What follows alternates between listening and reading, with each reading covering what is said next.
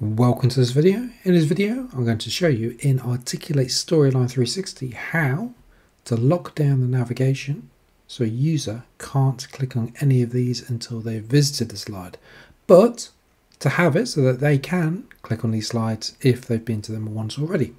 Let me show you what I mean. First off, I'll close the preview. Quickly need to jump into my video here. Make sure you stick around and watch the whole video. I'm going to show you how to do the whole restricted menu thing. Also, there's something really important I need to show you relating to the next button, because if you don't follow my steps relating to the next button, then user navigation will be impacted. Anyway, on with the video. The way to do this is to go to Player along the top, then go to Menu. In the menu section, go to the cog icon here, which is labelled as Additional Options. And you've got a menu.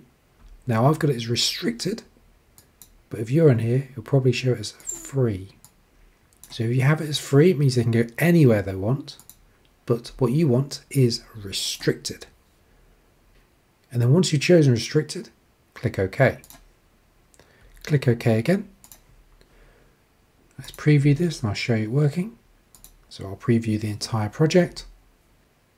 So if I click Start, you can see this one's now ticked. If we go to Next, you can see this one here's ticked. Go to Next, this one here's ticked.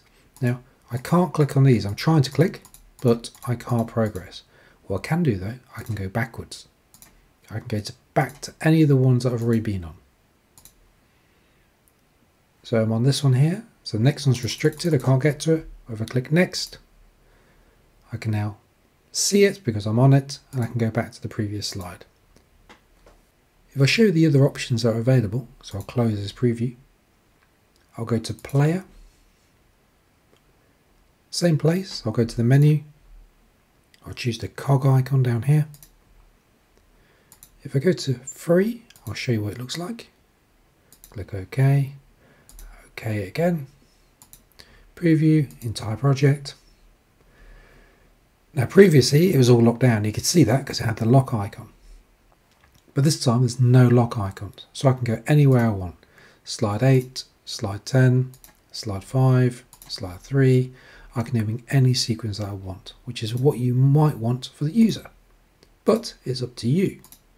So there you go, I've been to all of them now. That's the free option. Close the preview. If I once again go into Player, I'll show you the other option, which is locked. Click OK. Click OK again. Let's have a look at this. I'm going to preview the entire project. So this one's ticked. Click Start. What it does, the locked one, it'll lock the one before it.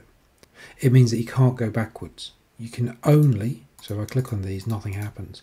You can only press Next and go forward. You can't go backwards with it.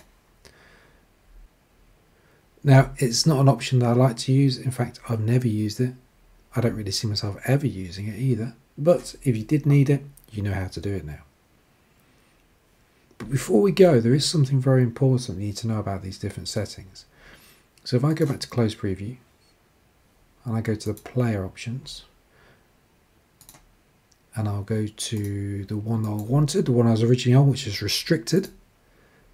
Press OK. Press OK again. Now you won't have seen it, I've just made some little modifications to this course just to show you something. I'm going to show you what it would be like if you did this for the first time ever. I'm going to preview this. I'm going to preview the entire project. Remember, I've gone for that option where you can go forward, you can go backwards if you visited the slides, you can jump around, but they're all essentially locked down. Now, if I go to Start, I want to go Next, but I can't because it's greyed out. You've got to wait about 4 seconds. There you go.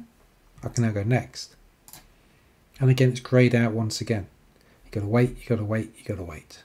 So it's about 4 seconds or so. Now, I can go backwards, I can do everything I wanted, and those next buttons are available once again. The Start button's available. So it's all perfect when I revisit the slide. But every time I go to a new slide, it's greyed out and it takes about 4 seconds or so before I can actually get any further. Why is that? I'll show you why. It's because, if I go to this slide here, you'll be able to see it. If you go to the player and you change the menu to restricted, and I think locked as well, but definitely restricted, what happens is the next button only becomes available at the end of that timeline. So it's actually 6 seconds that we're waiting for. So on this slide here as well, it's going to be 4 seconds on this one here. The next button is not available until after 4 seconds. But there is a little workaround. And in fact, I'm just going to prove this to you. So I'm going to preview. So I'll preview this slide. Let's see how long it takes. So 1, 2, 3, 4, 5, and there we go. Here's about 4 seconds. It should be 4 seconds. I'm just not very perfect at counting seconds. But you can see that it took a little bit of time, which I'll be honest with you, as a user, is quite annoying because, you know, the text, there might not be much on the screen. I just want to press next. So how do you get around this? The way to get around it is to create a trigger for the next button. And the trigger is as follows. So go to create a new trigger. And you want to change state of next button set to normal when the timeline starts on this slide. So what will happen if I press OK on that one? So you got that there. If I preview this now, it should be pretty much instant, certainly within a second. So preview this slide. Next one's grayed out, there you go, it's available. So you can see it's under a second. So it's once the timeline has loaded on this slide, it's available and the user can press next. If I preview this with all of them, just to show you that, you know, some slides I've not applied it to, and that slide I have, you can see the difference from a user experience point of view. So first slide, this is the start button. This one here, 1, 2, 3, 4, 5, 6. So there you go. Next. 1. There you go. Perfect. This is the slide in which I've applied that trigger to create the next button to start as soon as a timeline loads. So if you are locking down your navigation, which is absolutely fine to do, make sure you use this. And once you do have it, if you just click on it and Control C, you can then apply it to the other slides as well. There you go. So just to prove that to you, I'll preview the entire project and you should see that I'll be able to navigate through it pretty quickly. Let's give it a chance to load. So it's the start button, click start, there you go, next available, grayed out, available, grayed out, available. So you can see it's just as the timeline's loading. Anyway, hopefully you found this video useful. If so, please like the video, subscribe to my channel, write comments down below. You got any questions? You know, put them in the comments. I'm always looking for new videos to create relating to Storyline. And now you know how to lock down and unlock a menu.